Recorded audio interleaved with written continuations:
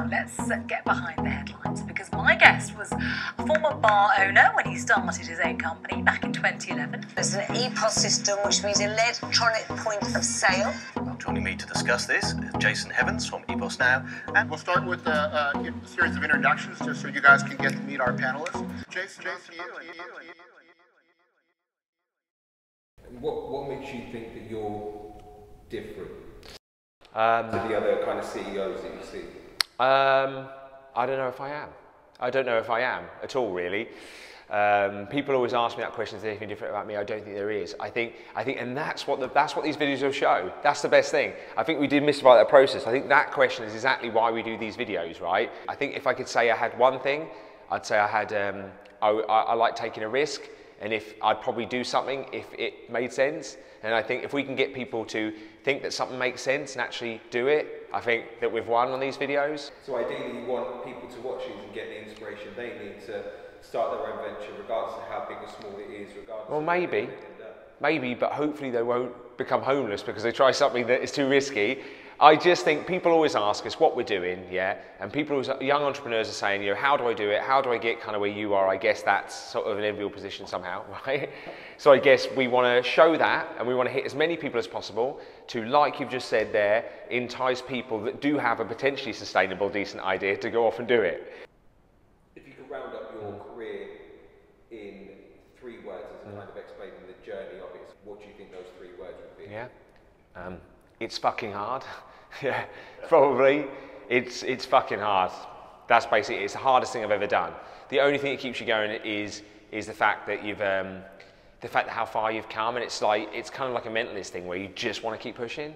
You just want to keep pushing because you just surprise yourself, and you take on more, and you battle more, and you test yourself, and you think you're at your limit of what you can take, and you just keep pushing.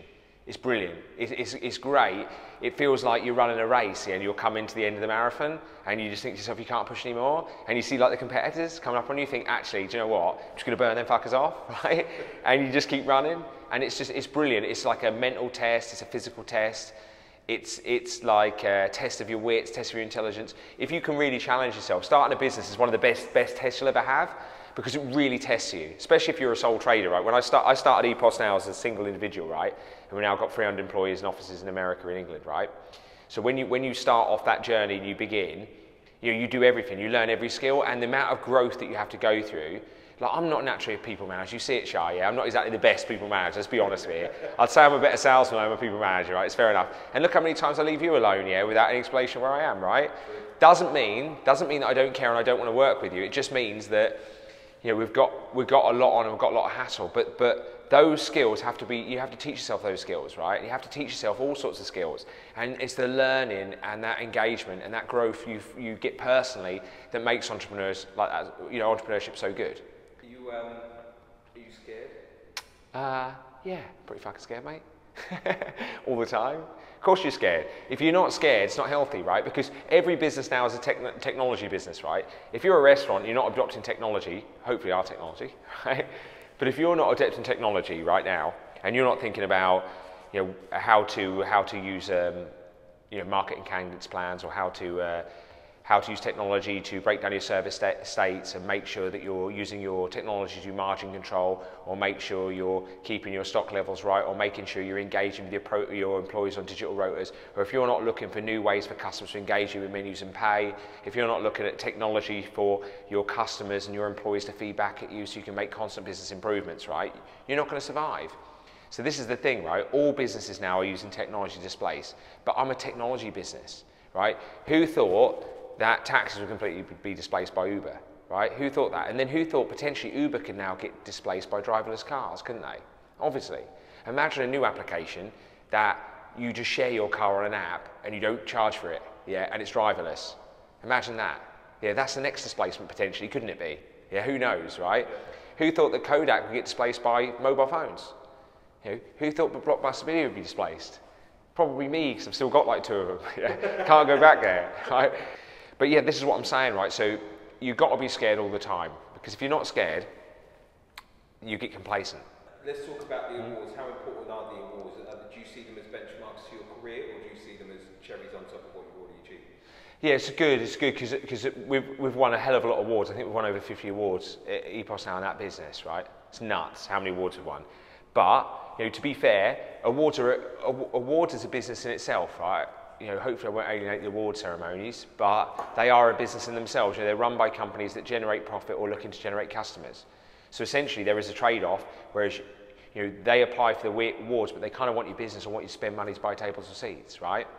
Now, it's a great way to raise recognition. You should always be aware of the awards, especially your industry. You know, it's not just for show, before we say that as well, right? Because you are up against some serious businesses and it does build massive credibility. But any business in any vertical should be seriously aware of any awards that are up for grabs in their vertical and pit themselves against their competitors. It's a great way to meet competitors, it's a great way to meet other businesses, you know, it's a great amount of recognition. But the most important thing about the awards, right, is for the people in the business, the staff.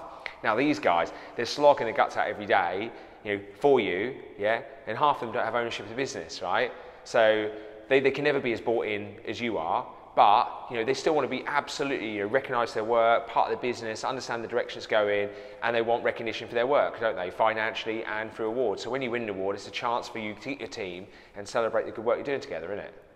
You mentioned education earlier, yeah, and that wasn't one of your high points, if you like. It was a high point, but I just didn't do any work.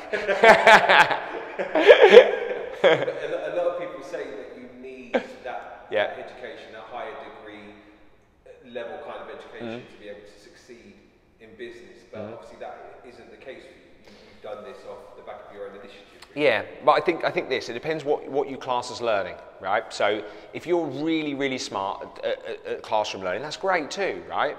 You can learn from the textbooks, you can learn from the school, and I think that's important. If that's the way you learn, that's fair enough, right? But you see, with me, I couldn't learn in that fashion because it's too boring, right? So I had to look at other ways. So this is going to sound really random, but I played a lot of computer games, a lot of theme park, yeah, a lot of stuff like that. So I developed like problem solving quite early on. I'd always go outside and like play and find other things. You know, as soon as the internet came out, I got a computer. You know, my granddad couldn't use a computer, so luckily he gave me his old computer. It was a touch, couldn't believe it, right? So trying to go on the internet, trying to play around the computer stuff, you know, trying to figure all that stuff out. And it's just like how you learn. I mean, every moment you're awake, you're learning. When you start a business, there's no pre-qualification you need to be self-employed. You're your own boss, right? So you don't need a degree.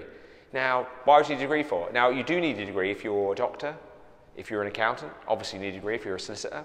It's very, very important. You know, you should never take that away from those guys. They've done a great job. And you know, anyone who gets a degree, hats off to them. They can go to university, they can commit to something for 2 years, you know, 2 or 3 years, even longer if they're a doctor. You know, that's something that I probably would struggle with.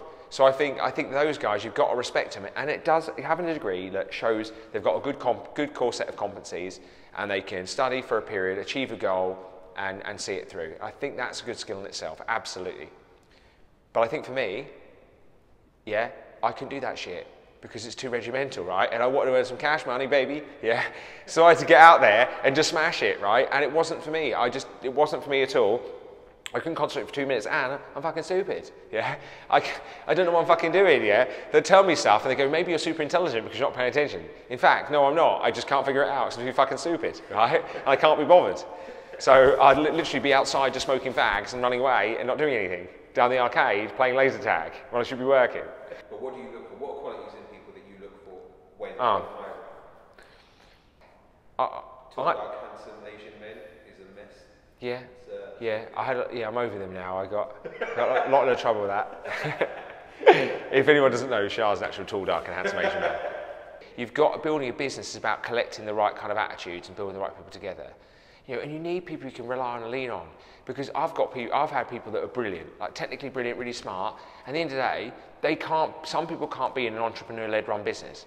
Because when the shit hits a fan, and I'm in fucking tears, yeah, in tears, running around the business, screaming the house down because I'm one step away from being completely bankrupt, right? And people can't understand. They look at you like you're an alien going, well, who gives a shit? You know, and then at 6 o'clock they leave 2 seconds later and they don't fundamentally understand you've got a problem. They need to understand the small business and entrepreneurial mentality. They've got to understand that, because if they don't have sympathy for you and they don't understand that, it's just not a fit. Do you feel that the fact that you are young, you are good looking, you are successful? Thanks, mate. This is great. Keep it coming. Do you feel that those things sometimes hinder you and perhaps you're not taken seriously? Okay, so I'm a 5 out of 10, right? So let's just get that in the open. No, I don't think so. I think if you're different, it helps. I think if you're different, if you're like 10 years younger, they expect that helps. But I think in this day and age, right, the fourth technology revolution we are, people expect you to be young. I think you've got your Mark Zuckerberg, you've got those type of guys that are commonplace, and they look at that now as success. You'll find more doors will open to you, yeah, because people are attracted by that. They think you'll be the next big thing, and they want to come along for the ride, and they want to get on that bus. So I think anything you do should be different, right? And there's guys like me, I'm 34 years old. I don't think that's young by any stretch of the imagination. But what we really want to do is get people who are younger in business. If I'm 34 and I'm considered a young entrepreneur, we've got a bloody problem around here, right? Practically middle-aged here, yeah? The average life expectancy for a male is like 74, and I'm pretty much middle-aged. So if I'm a young entrepreneur, we need to get more young people into doing these types of businesses. What is the point? Why do you want to keep on going? Because it's fun, yeah? It's because of the test. It's the test. It's the test and it's fun. At the end of the day, what are you going to be doing? Yeah? What are you going to be doing if you're not going to be doing it? Yeah? You've got to be doing it, right? The thing is, you've only got a real short term on the earth, right? You've only got snapshots. So you might as well think to yourself, right, I should optimize my time. And you think I'm going to build the house that I live in. Like I'm building a house at the moment, yeah? I'm going to build the life that I want to live, yeah, with the stuff that I want to do, right?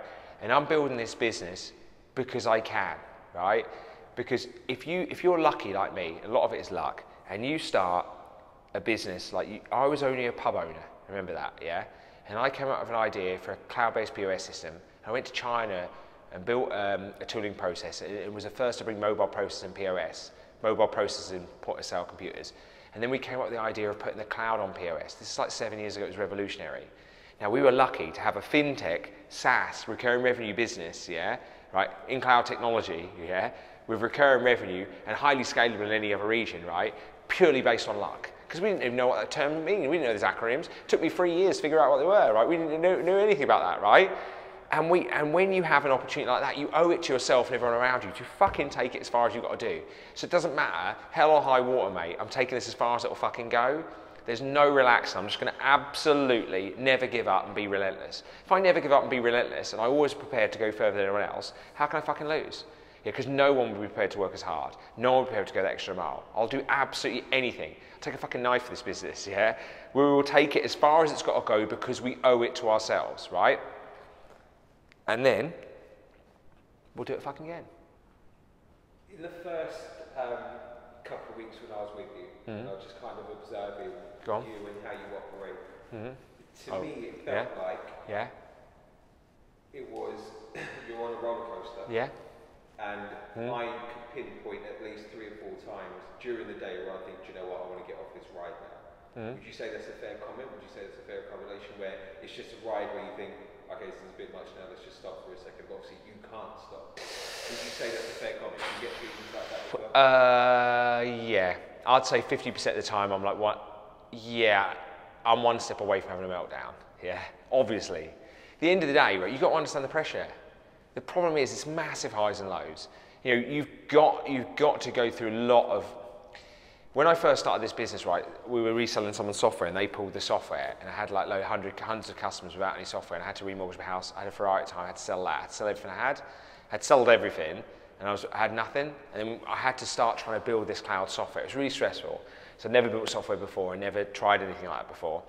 And I remember I just went home and I was rocking the bath and had this massive panic attack. Started having these panic attacks, right? So I went to the doctors and he said, oh, you've got depression and anxiety, you stop what you're doing. He gave me these beta blockers, but they slowed you down. I couldn't think at work, right? So I just got rid of him. But there's been a couple of times like that on the journey where, yeah, you probably will have like a nervous breakdown. You probably will. You probably will get anxiety and depression. You probably will at some point because you've got everything riding on it. It does never go well the first time. When you work 15, 16 hours a day for one sole purpose, and no matter how much you work, you can't stop the tire taking you away, yeah? And no matter how much you battle it, how much you want it, it doesn't. Yeah, it makes you emotionally crumble, it does. You know, you will emotionally crumble, everyone will. That is a given. But you could say that about anything. You know, if you put your life and soul in a relationship and it goes bad, you know, you put your life and soul in anything, it goes bad. You know, be prepared to be sad because that's what the world's like. You know, but at the end of the day, just because you emotionally feel bad, yeah, doesn't mean you can fucking quit, does it? Right? That's the bottom line. You know, just if I'm a very emotional person, you've seen that. I'm chucking my papers around. Who fucking come up there with a glass office? It's rubbish, right? Because you guys have seen me, I'm freaking out. Yeah, I freak out all day. Of course I do. But at the end of the day, I come back the next day and fight again. That's the difference. It doesn't matter how I feel. I'm able to put my feelings to one side and just get the job done.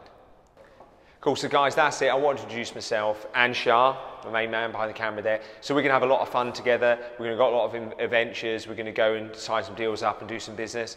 Some of you want to see what the lifestyle's like, your houses, cars, and what it's like to be an entrepreneur on that side.